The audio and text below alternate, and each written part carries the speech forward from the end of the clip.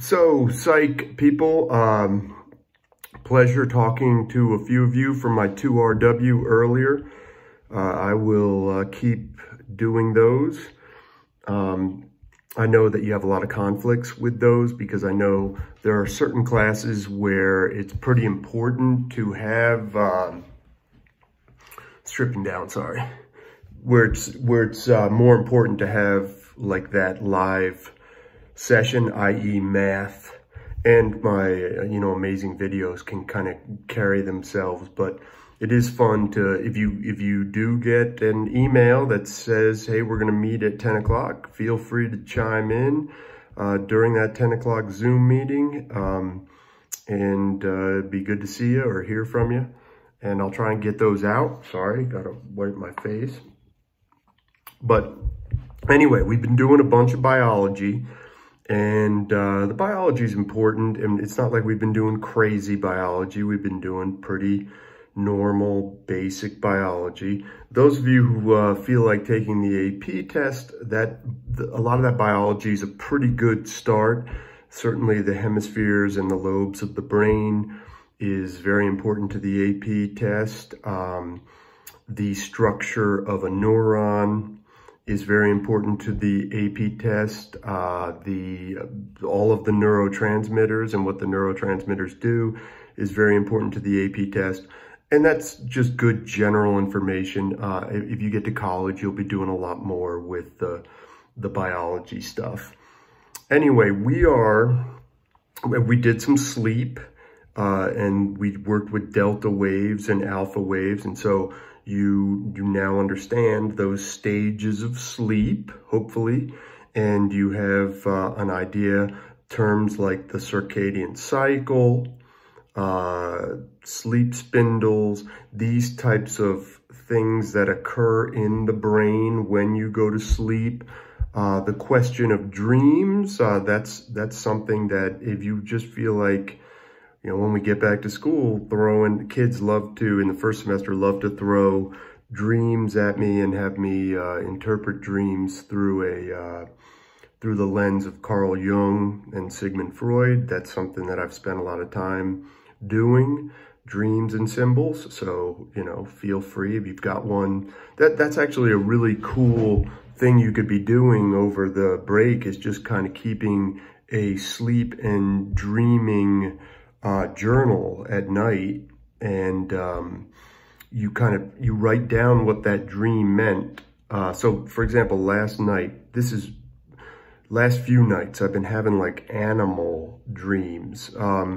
Now one of those particular dreams is I had a pet tiger, which I know where that dream came from, but it was like a real hard, the frustration within the dream was how do I pay to take care of this tiger?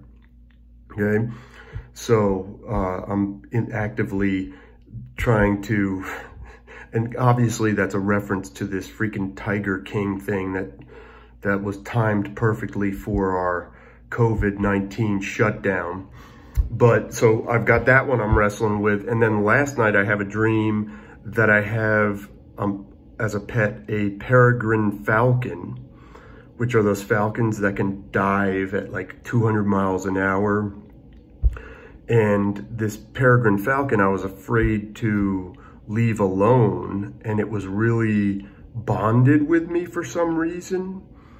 So man, I'm having weird animal dreams is the bottom line, and I need to kind of take a look at why I'm having those weird animal dreams. But that's, sleep and dreaming is like crazy stuff, and there's really good stuff with sleep and dreaming.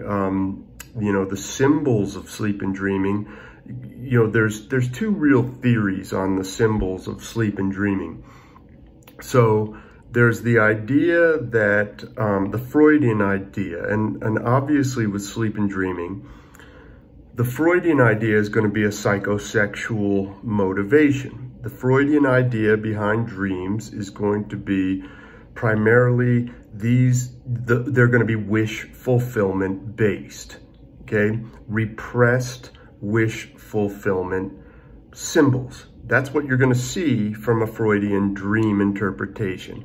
Freud considered the interpretation of dreams really important because Freud looked at sleep as our primary source of communication with the unconscious mind.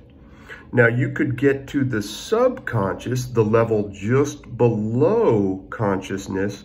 You could get to that level via things like free association, which is the whole lay down on the couch and say the first thing that comes to your mind. A Rorschach test is sort of a free association thing. You know, tell me what you see here. What's the first thing that comes to mind when you look at a Rorschach test? And of course, you know the famous character from The Watchmen, Rorschach, who wears a Rorschach mask. Okay, so what do you see when you look at that? And that's, Freud believed that's how we can kind of tap into and he didn't use a lot of that. In fact, those come a little later, but we now, neo-Freudians, use the Rorschach as a sort of a technique. But Freud's main technique was free association. When it comes to the dream, you know, Freud believed that the symbols within the dream were there to disguise the repressed and scary elements of the dream. So, you know, because he didn't want you, the subconscious and the unconscious don't want you to wake up. They want you to confront this. And Freud believed that the dream was a way by which we could confront things that were psychosexual in nature without traumatizing our conscious mind. So he had what was called the manifest content, which was the symbolic meaning, well, the symbols. The symbols were the manifest content. The latent content was what those symbols actually meant. So as you can figure out, as you can probably deduce with Freud, the latent content is going to be sexual. The manifest content are going to be symbols, things like the sword, the gun, for the male phallus. He considered the house a female reference. A lot of his stuff, Freud had a lot of the return to the womb type symbolism, that he felt like we were all trying to return to the womb, the safety of the womb. So things like warm, a warm bath and any kind of warm thing, like I know. Look, Freud is Freud. Take what you can use from Freud. Recognize Freud as an innovator. By the way, I started watching yesterday the German Netflix series Freud, and it's actually really good. I'm not condoning it or recommending it because I think it's rated R, but it is really good. They do a good job, and I was telling my wife the acting is much better than most of the Netflix acting things. But so anyway, Freud is Freud, and the symbols of Freud are going to be pretty straightforward. Things like swords and crevasses, caves, houses, the standard things that we would expect from Freud. Much more interesting to me when it comes to dream interpretation is the work of Carl Jung, which I did a tremendous amount of work with. Carl Jung, as you know, broke the mind down or the unconscious mind down into the collective unconscious and the personal unconscious. Now, the collective unconscious, according to Jung, was comprised of universal archetypes that are energies that, they're not symbols, but let's just call them symbols. They're energies that we convert to symbols is the best way for me to say that. So the archetypes of the unconscious are universal in mankind. The savior, the old Gandalf, like let me get the Gandalf character, the old sage, you know, the Christ Messiah character, you know, the Buddha, Muhammad, that Messiah character. All of the characters within the Lord of the Rings, you know, that the idea of crucifixion, the mother figure, all of these are, and by the way, they don't stop there. Those are just the prevailing archetypes in our unconscious. But Jung believed that every symbol in our mind when we slept could be a universal archetype to mankind. And for those of you who have sat in on my tattoo presentation, we talk about the symbols of the unconscious, and they become symbols on the skin. Okay, so for example, you know, the phoenix. Well, that's the dead. Oh, you can't see anything. The phoenix, you know, the phoenix represents that sort of rising from, you know, the ashes, and rebirth. Rebirth is a big part of Carl Jung's stuff. So Carl Jung is a much more, he doesn't, the psychosexual part for Jung isn't quite the same. And so his symbols are going to be symbols that aren't about wish fulfillment. Carl Jung's symbols in the dream are going to be about the self-actualization process. Carl Jung believed that we were trying, from the time we were born, to align the self, who we really are, with our ego consciousness, okay? And that self and ego alignment was what Christ had. He loved the spirituality of religion. You know, Jung absolutely loved it. It wasn't, you know, it's questionable whether he was an atheist or wasn't an atheist.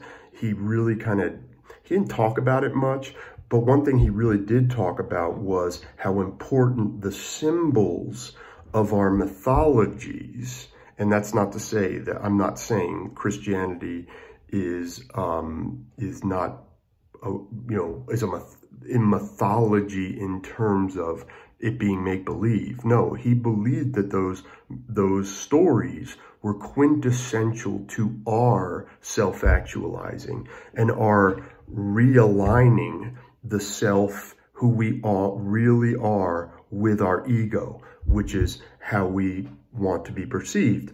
So Jung believed, and Carl Jung is spelled J-U-N-G. Jung believed, and I'm going to give you a little something to kind of, on the next article, I think I'm going to have you do something about dreams, because that's a cool article idea. So Jung believed that our whole process of dreaming, which he acknowledged was, you know, because he was with Freud for a very long time, he acknowledged that our entire process of dreaming is one in which we are confronting elements of our unconscious that are there to help us. And they are there to help us become a self-actualized, or he called it individuation. But it's the same as Maslow's idea of self-actualization. That process of self-individuation, that's what it was. And Jung believed that the idea of a crucifixion was very important for us, in that we had to confront all of our weaknesses, and we had to we had to see ourselves for who we really were, and we had to build from there. Lord of the Rings is based on Carl Jung's ideas. Star Wars was directly based on Carl Jung's ideas. George Lucas sat down with Joseph Campbell, who is one of the primary, he's like second in the Carl Jung hierarchy of symbols. And Lucas actually sat down with Campbell and talked about archetypes of the collective unconscious. So we have two different interpretation models for dreams. You have that Freudian wish fulfillment, which is you're running through the woods, the forest being the unknown, and there's a guy chasing you with a sword, and you seek shelter in the cave and hide there. Well, the cave could represent the womb, the sword could represent some form of psychosexuality, it's all that Freudian wish fulfillment stuff. Jung, however, takes on a different meaning. Yes, the forest could represent the unknown, but the man with the sword could represent the darker side of our nature, okay? And the darker, more destructive side of our nature. And the cave could represent the place of wisdom, okay? There's the place of trial, where you go. Who was it in Lord of the Rings who has to go through the cave? Like, he has to go through this long cave of the dead and prove his worth. The trial. Like, these are the kinds of things that Jung would say. He would take that psychosexual stuff out, and he would make it more about us becoming self-actualized. You take a character like Gollum, and anybody who comes in contact with the ring, and the breakdown of the psyche. That's a classic Jungian take on the development of the psyche, that this thing becomes this source of obsession, and we lose all the other elements of our being. That's what happened to Gollum. It's a very Jungian idea. So anyway, I'll give you the article for this week. Let's make it we'll make it about dreaming, and try and get an article about Freud or Carl Jung, Jung. Try to get an article that deals with those, or a lot of a lot of behaviorists just believe that dreams are a means of sorting out the millions of stimuli in the hippocampal region. So the hippocampus, that short to long-term memory component, is really just taking these stimuli and just deciding what needs to be kept and what doesn't need to be kept. That's not, I believe that there's a lot of that going on, but I think that there's a lot of both going on. I think that the behaviorists are right. There's a lot of just purging the garbage that we don't need and the stuff we do need. But I believe that there's also, based on the visceral emotional content of many dreams and the very bizarre symbols of many dreams, I've kind of come to the conclusion in my studies in this that there is something more to the dream. I do really see them as a door to the unconscious.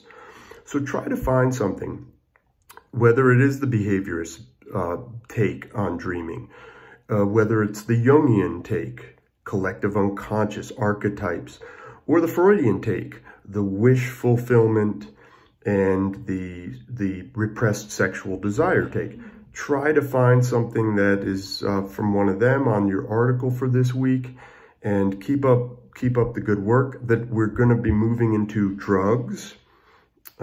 Maybe that didn't come out right, but we're going to start talking about drugs. My next Wednesday or Thursday's lecture will be an intro to drugs and, you know, what they do and how they work. Anyway, love you all, and keep up the good work.